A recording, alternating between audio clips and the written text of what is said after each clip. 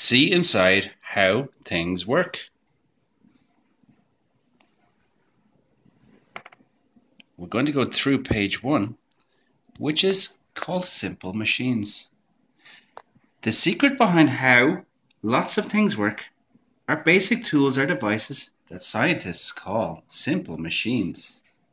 Here's an imaginary machine that combines several of them in one. Let's start with the wheel. A wheel is one of the simplest machines of all.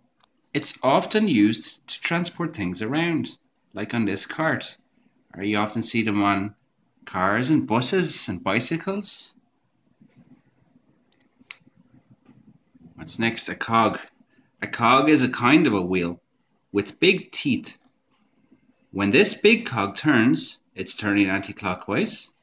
The small cog turns around in the opposite direction. So this turns anti-clockwise and this one is turning clockwise.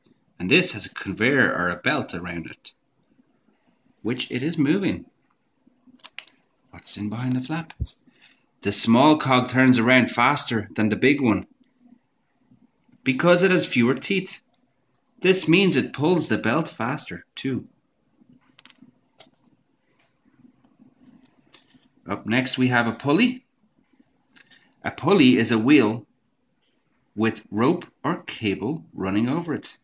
Here's the wheel and here's the pulley. At one end there's a worker pulling or holding this rope, and at the other end is a wedge. So when you pull one end, when she pulls this end, let's see what happens. You can lift something up at the other end, like so. An inclined plane is just a sloped surface. Moving something up an inclined plane is easier than lifting it straight up.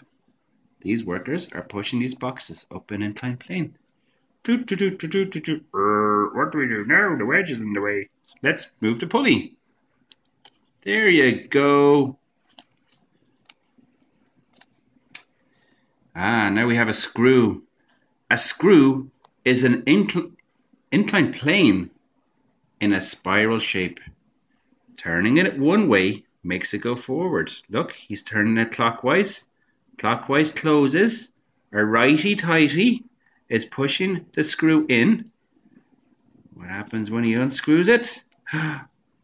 Lefty-loosey, he's turning it anti-clockwise.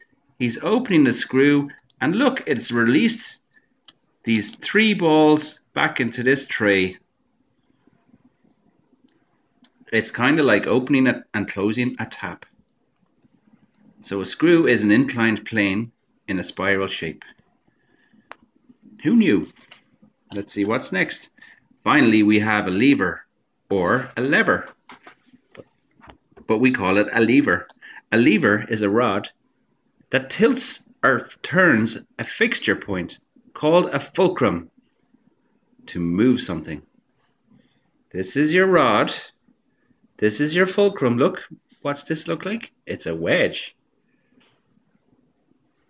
And what happens when the ball's pushed down on one end, the other end pushes up and strikes the bell. Boing! And that means it's going home time. Tomorrow, or next up, we will tell you all about movers and shakers.